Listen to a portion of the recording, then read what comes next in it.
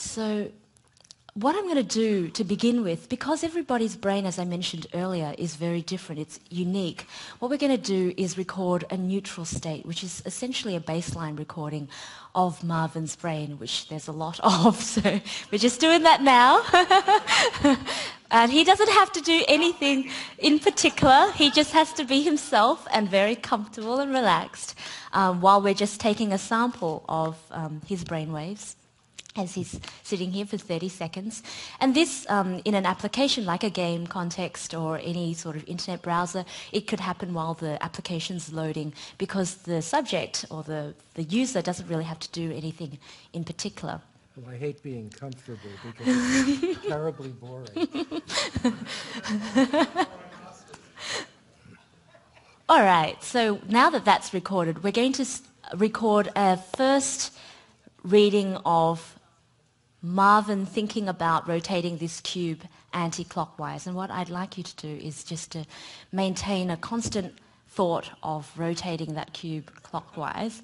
And what you want to do is just not stop and start, just continue to think that thought. Okay, it's green. So I'll start the training. The first time nothing will happen because it has no idea how you think about rotating it anti-clockwise, and it will run for 6 seconds. So you can do that now.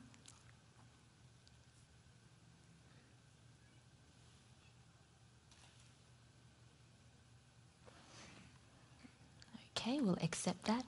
Now you can try to think about rotating, but if it doesn't work, we can give it another training because it's only had 6 seconds to observe your brainwaves.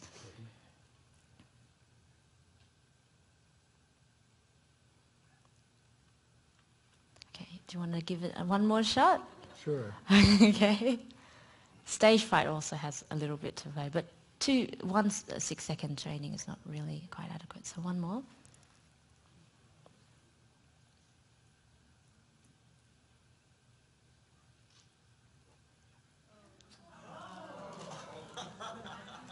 So here we go. So you're starting to respond to him.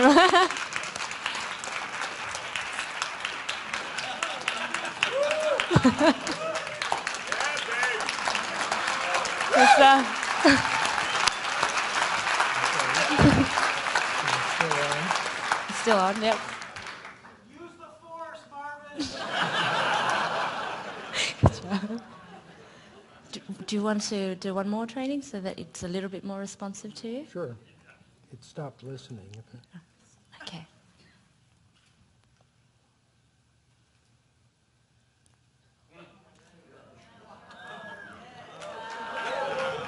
That's great. All right. Can you try the opposite direction? I'm trying the opposite.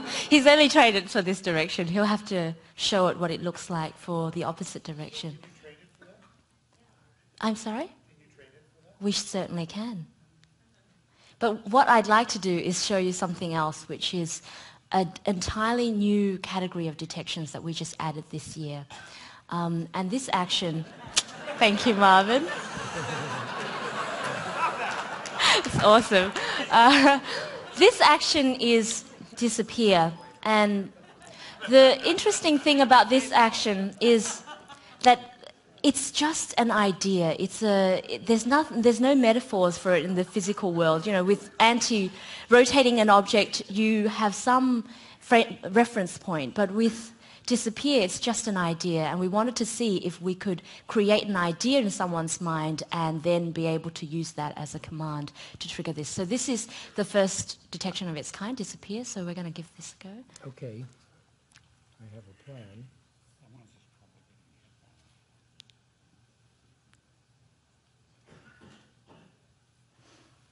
Okay. Do you want to give it a try? Do you have both on now? I have the disappear on now. Okay.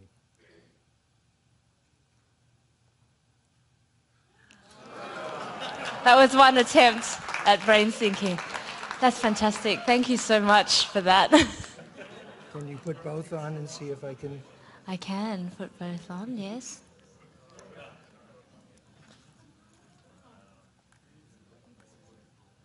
Okay. Okay. I'll stop that and go. Wow.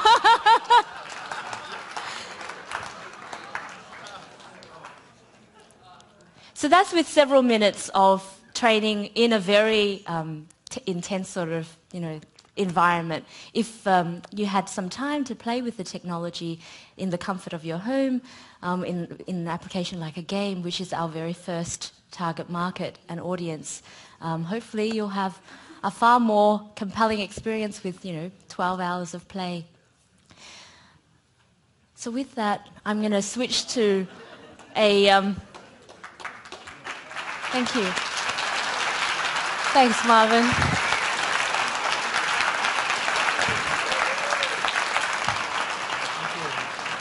Thank you. The future is going to be fun. If it's not, why bother going? The intelligent future will have many new ways to play. Smarter technology will blur the line between what is real and what is not. New immersive games require new ways to play them. Future gamers won't need a joystick or a paddle. They'll interact with their games directly from their brains, using devices like the Epic headset from Emotiv. Our whole interaction with the virtual world is going to be far more natural.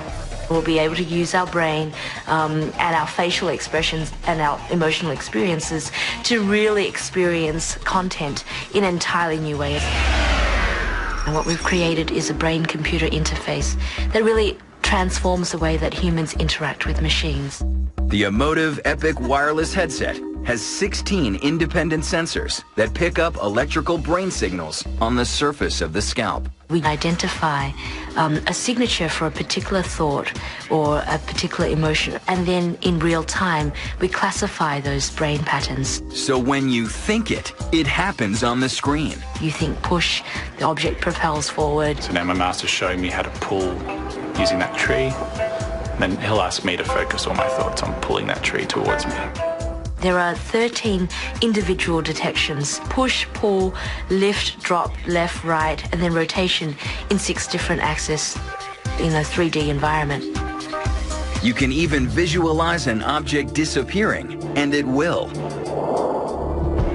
But the headset is more than just a brain-powered joystick. It allows the game to detect whether or not you're actually having fun. It observes your experiences: excitement versus calmness, emotion, tension, frustration, engagement. There are these mischievous spirit wisps that instead of pressing a button, I can scare away just by looking fierce. So,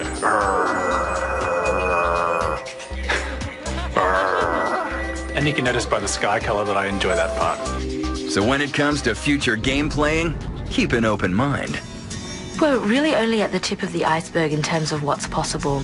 So will all this innovation in virtual reality gaming spell the end of a good old-fashioned night out at the movies? So I'll just leave you with, this is what you saw on Marvin was a beta version of the headset. This here is from Inc. magazine, the December issue, which is out now, of the consumer headset, which will be out in several months. Thank you very much.